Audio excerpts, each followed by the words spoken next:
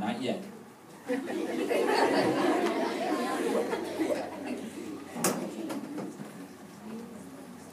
So the wheat seeds slowly sprout, grow, and form grain. Now they pop open. While the grain is still green, the weeds begin to appear too. Oh no, here they come. Now.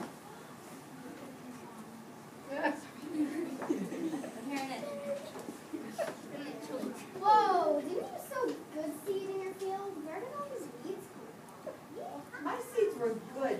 An enemy has done this. Oh, let's pull them up right now. No, don't.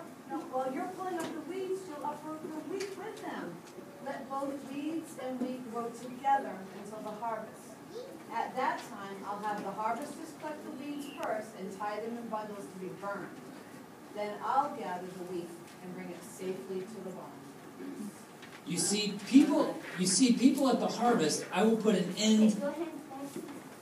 That's the end of the parable. That's the end of the parable. That was quick. That was quick.